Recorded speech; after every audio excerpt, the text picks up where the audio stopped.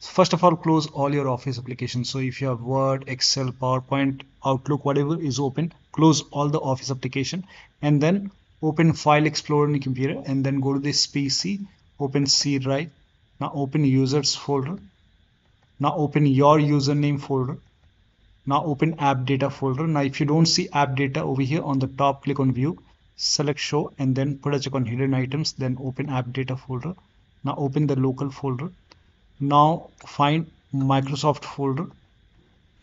Now once you find Microsoft, open Microsoft folder and then scroll down and then find identity cache folder. Make a right click and delete this folder. Once that is deleted, in the same location, scroll down and find one authorization folder. Open this folder and over here you will see accounts and blobs folder. So delete these two folders, make a right click and then click on delete and then restart your computer.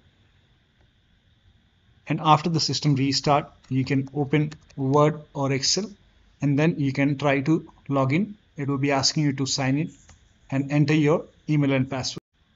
Now once you sign in, this time you should not receive any error and you should be able to log in.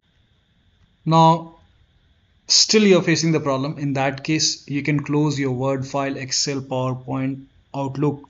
So close all your Office application.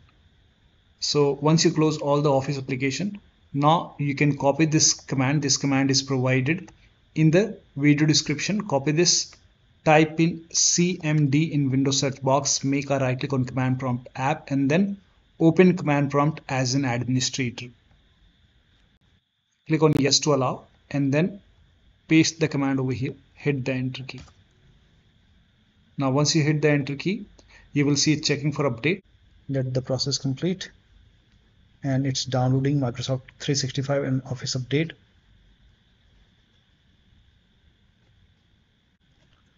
Now once you see updates were installed, you can close this and just restart your computer once.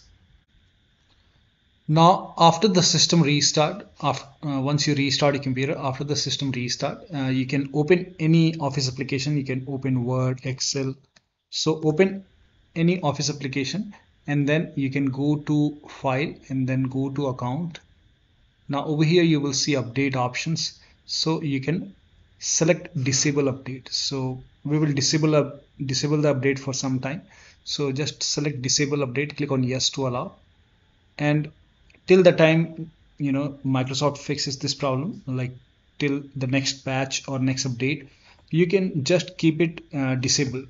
Now in future, whenever you want to enable it, you can always go to update option and you can enable it, but for now keep it disabled and then you can start using the Office application and you should not receive that error anymore. So that'll be all. Thank you so much for your time and please like this video and subscribe to my channel.